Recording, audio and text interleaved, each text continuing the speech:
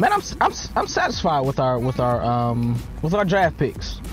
I'm not really thrilled, but I'm satisfied. And the reason is because I trust our staff.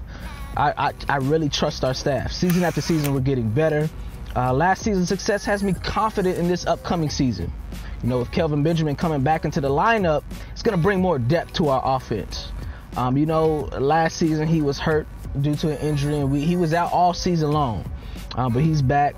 And like I said, I think he's going to bring some vital depth to our offense and be that number one receiver that Cam Newton was looking for last season. Now, although we lost Josh Norman, he did go to the Redskins. Congrats to him. Our defense still has its depth.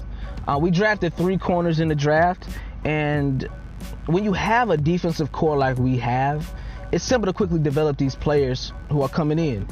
2 players who we drafted, you got Vernon Butler, who went in the first round. That was kind of unexpected, but he went in the first round, who we chose. And you got Zach Sanchez. I think they're going to be very explosive, very explosive.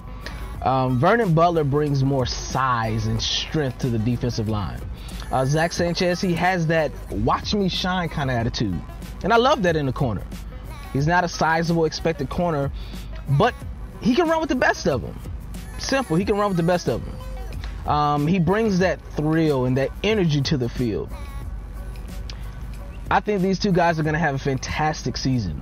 This is my take on our draft. Let me know what you think about Carolina's draft.